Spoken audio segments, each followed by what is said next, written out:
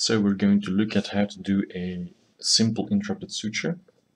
For this we're going to need a needle driver, a myo scissors, which is the one with the broad end over here, and the small end over here. And this scissors, the myo scissors, is used to cut material. Next we're going to need a forceps, a surgical forceps, which is the one with the teeth over here. And finally we are going to need our suture. So how we are going to place our needle into the needle driver. We're going to use the distal end of the needle driver and the distal end of the needle as well.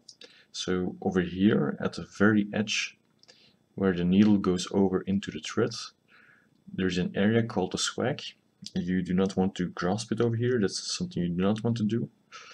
Because if you grasp it over here, it can break off and your thread can come loose from your needle. So we're going to use the end of the needle, but not the absolute end. So you want to be over here, like this.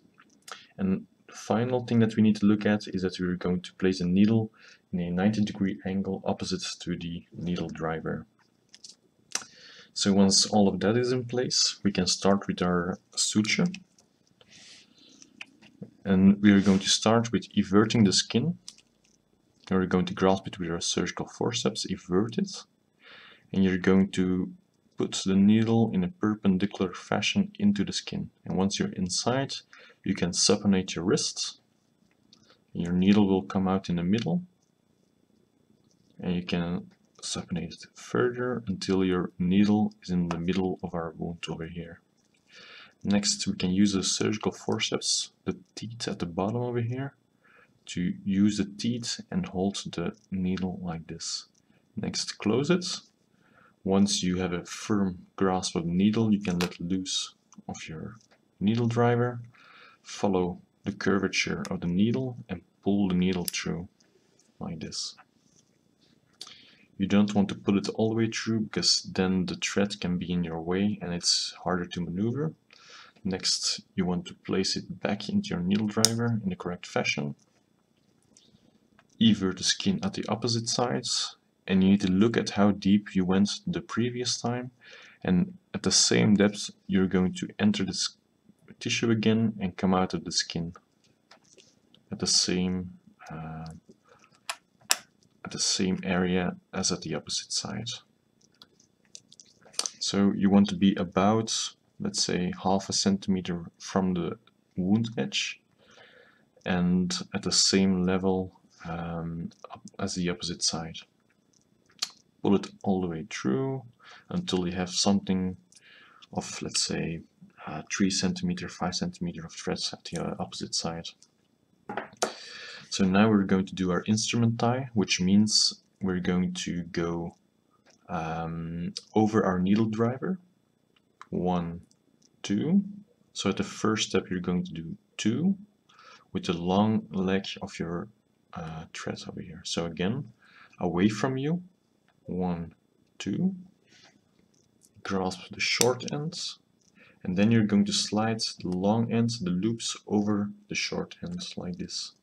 And you start off with your short end away from you and your long end at your side. You're going to switch them. So that's something important to remember. You're always going to switch positions. And switching positions will result in the flat knot that you see over here. If you do not switch positions, it's all tangled up like this, and that's something you want to avoid. So you want to really pull to the opposite side. Then you get a nice flat knot over here. So we started off with going away from us, 1, 2. Now we're going to go towards us 1 time. So 1 time, 1 loop towards us, like this. We're going to go and do it again. So towards us, 1 loop. Next, grasp the short end again, pull it over and switch sides. There we go.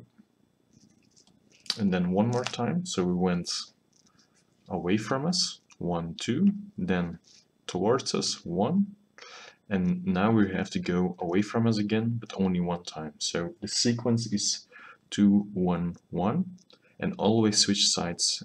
So away from us, towards us, away from us, towards us. That's something you always need to alternate. So for our final throw, away from us one time, grasp the short leg, pull it through, and switch sides again, like this. So this is our simple interrupted suture, and now we just have to pull it to one side so that the knot is not inside of the wound, because if the knot is over the wound, then the knot can get into the scar tissue and it's harder to remove the knot afterwards. And now only one more thing to do and we're finished. We are going to grasp the two legs and pull it to the side, and we're going to cut it at the length of the broad side of the Maya scissors. So we're going to use it as a measure, and we're going to cut it at that level.